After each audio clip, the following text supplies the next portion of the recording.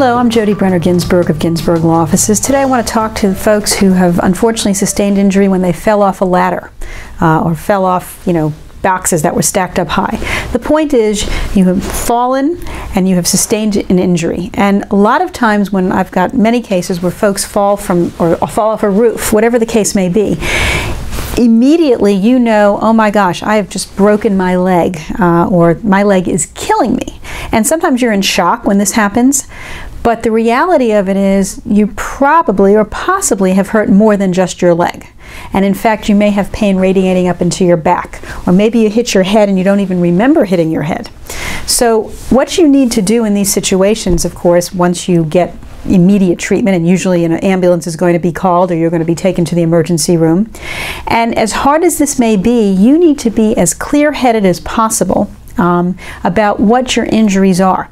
While your leg may be absolutely killing you, and that is what the doctors in the emergency room are paying attention to, you need to be as best as possible clear to them that it's not only your leg that's bothering you, but it's also potentially your left elbow, your low back. You think you might have hit your head.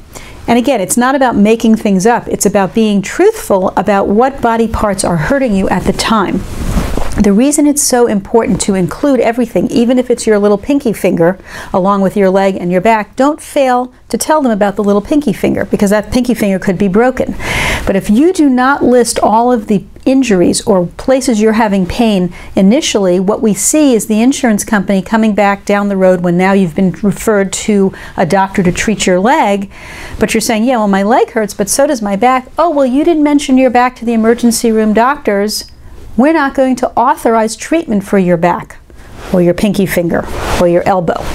So as best you can, always, always, always tell the nurses and the doctors several times if possible, so that it gets into your medical notes what body parts are bothering you, where you have pain. You may not have broken any finger, but if your pinky hurts, then tell them, okay? If your elbow hurts, tell them, because it allows us, when we get into your case, to explore all of the necessary medical treatment for you based upon the body parts that have been injured. And once you leave the emergency room and go see another doctor, even if he's there only to treat your leg, make sure you tell that doctor, again, that you may have elbow pain, pinky pain, back pain, so that it's also in that doctor's records as well.